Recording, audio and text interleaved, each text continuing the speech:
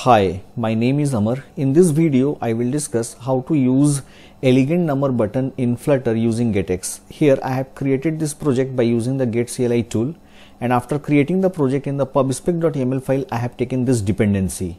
And once the project will be created, we will get output like this. Whenever I will click on this button, at that time the value will increase by 0.5, and whenever I will click on this minus button, the value will decrease by 0.5. Right, how to create this, that portion I will discuss. Now let me move to the home view. In the home view, as a child of the center widget, here I will use elegant number button, and in elegant number button I will use some properties.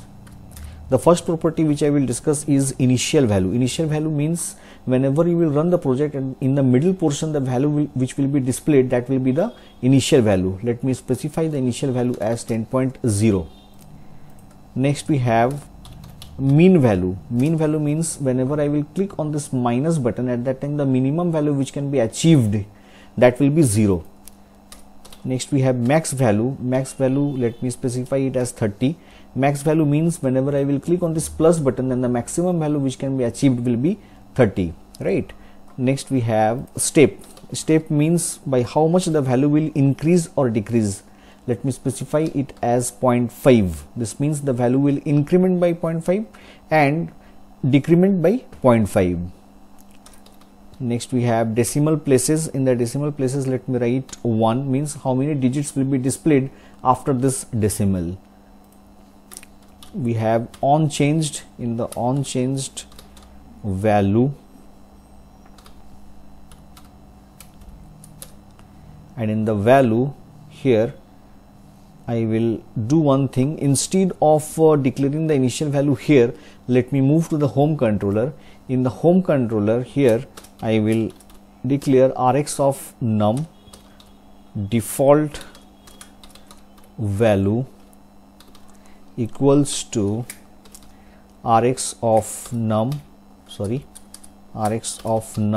and let me specify the initial value as 10.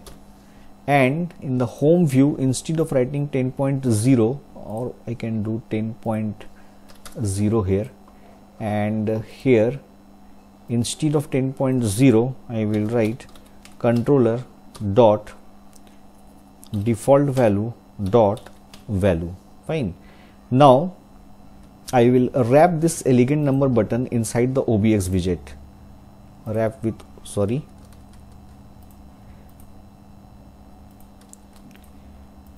let me wrap it with OBX,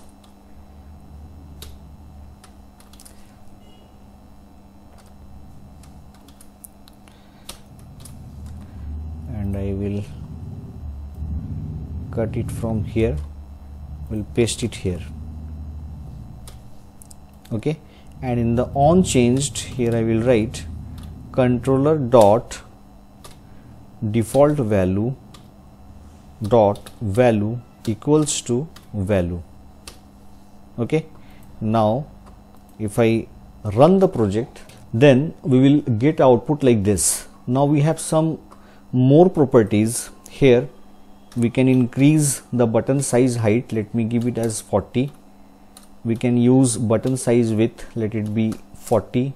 We can change the color by using color property, and here let me pass colors dot deep purple accent, and in text style I will pass text style font size 20. Now let me save this. Then you will see the button size has been increased, the text style has been changed, and the color is also changed. This is how we can use elegant number button in Flutter using GetX. I hope you have liked my video. If you have liked my video, please subscribe to my channel. Thank you so much for watching.